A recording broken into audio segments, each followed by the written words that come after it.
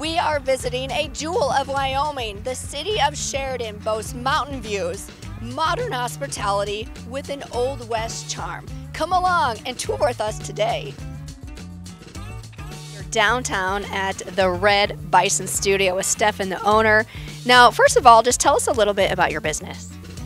Yeah, so we kind of make a wide variety of ceramics, so mugs, bowls, plates, platters, kind of anything out of clay we make that. And so we have a retail shop here, but we kind of ship all over the country, and actually within the last year with everything kind of going digital, we've shipped kind of to a whole bunch of different countries. So it's been really cool, and it's really opened us up in an interesting way. So Yeah. And we also do a lot of wholesale and kind of ship to little shops around the country, and so it's been really good.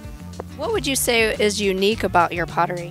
I think one, our designs are really unique, and so there's not a lot of people who are doing it quite how we do it. We do a lot of kind of Western themed stuff, but I try to do a lot of goofy stuff and mix it up and have fun, like dinosaurs riding bikes and our state flower, just like mountain flowers or trees, and so I kind of try to do a wide range of designs. So tell us a little bit about yourself. How did you get started in the pottery industry?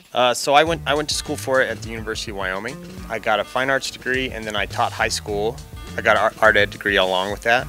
So I taught for about 4 or 5 years. And then so what's really cool is Sheridan does it's called the Third Thursdays. It's once a month throughout the summer. They close down our whole main street and just fill it full of vendors.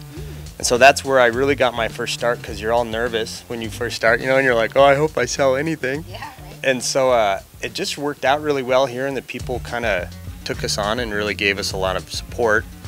And then we jumped into bigger kind of markets, like those craft fairs around the state and in South Dakota. And so it just kind of grew from that, where I was able to resign from teaching and go at this full time. So it's been really cool. What would you say your biggest seller would be?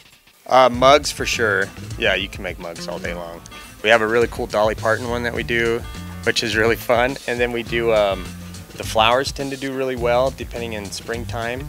Our tree, we started doing a lot of tree designs, especially with our mountain so close, and you guys understand that. It's like really cool to get into that, kind of like making a product or, a pot that represents where you live. It's been a really gratifying thing to do. So I'm not super artistic, but you're going to show us how to stamp a mug, is that right? Yeah, I'll show you how to do that.